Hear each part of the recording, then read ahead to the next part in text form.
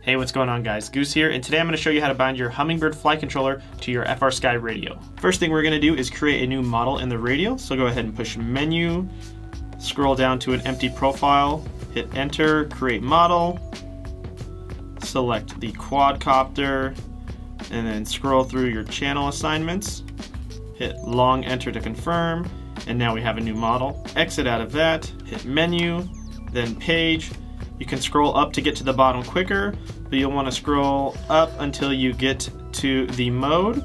It'll say D16 by default. Go ahead and hit enter, and we're going to change that to D8. Scroll down to bind. At this point we can grab our Hummingbird flight controller and plug in a battery to the actual quad.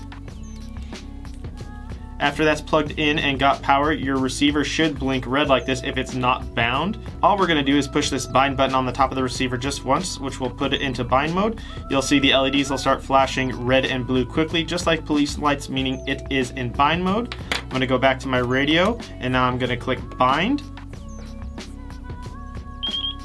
You'll see the receiver is now blinking green, and then goes back to red, which means it's bound.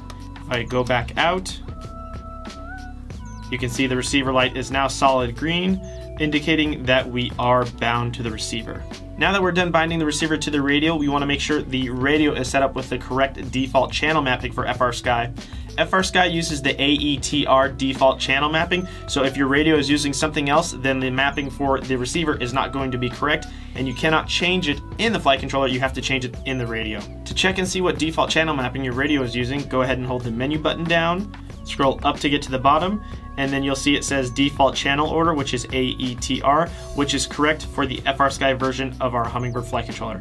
If it's set to anything else, you'll want to change it to AETR. The next step I'm going to show you is how to assign switches for arming and choosing the flight mode on the flight controller. Go ahead and hit menu, we'll hit page, and we're going to go all the way until we get to the mixer page. These 1 through 4 channels are your controls, so the first available channel should be channel 5. We're going to hit enter, and then we're going to select the source for this one. So this is going to be our arm switch. You can hit the source, which will then let you choose any of your switches on your radio to assign it to. I like to use this particular switch here, so I'm just going to move the switch, and you can see it changes to that SB switch position, and that switch is assigned to that channel now. We can hit exit, exit, and then go down to channel 6 to assign a new switch, which I'm going to use for my flight modes. Again, go down to the source, highlight it, and then select whatever switch you want. I'm going to use this one right here because it is a 3-position switch. Click that, there we go, it's assigned to SA, exit out, and now I have an arming and a mode switch assigned in the radio. If you guys have any questions or comments, leave them in the comments below. Thank you for watching, I'll see you in the next video.